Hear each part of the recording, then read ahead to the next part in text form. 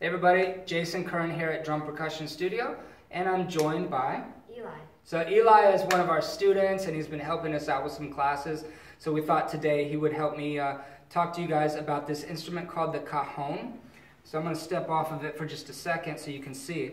The cajon is a wooden box, and if you speak Spanish, you might know the word caja, which means box. It's made out of wood, and inside, some of them have something special. If you notice, all the way on the inside there are some metal wires, and those wires are actually strings from a guitar.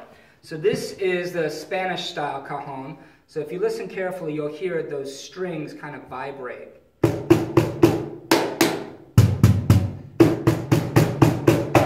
So they kind of vibrate and produce a rattling sound, much like a snare drum. The snares or the wires that go underneath the snare drum. That's how this operates when those wires buzz against the tapa, which is what you call the head here. Eli has a different style though. Can you play yours? So if you notice, Eli's drum, or his cajon, does not buzz because it doesn't have any wires inside. So that's kind of the original style. That's the Peruvian style of cajon. We play them with our hands, so it'd be a hand percussion instrument.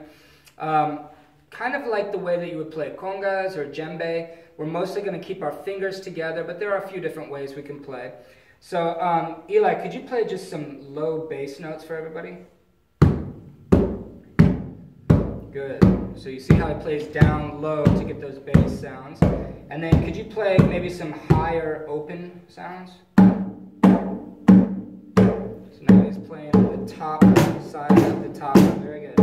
And then we can even do some slaps like we might do on djembe or conga. You can change the pitch a little bit. You see where I've rubbed my foot. What I'm going to do is I'm going to press into the drum with my foot, not too hard, I don't want to break it, but as I press, it makes it higher in pitch. So we can change pitch. And then also, we can get a little fancy with it, and we can add something like, this is a brush, normally used on drum set, playing jazz music, but we can make some really cool sounds on the cajon.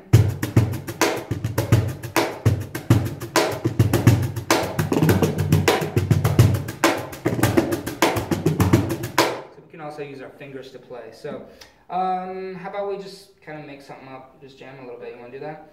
Yeah. I'll let you go ahead and start. Maybe you want to do, I don't know, whatever you want to do. I'm not going to tell you.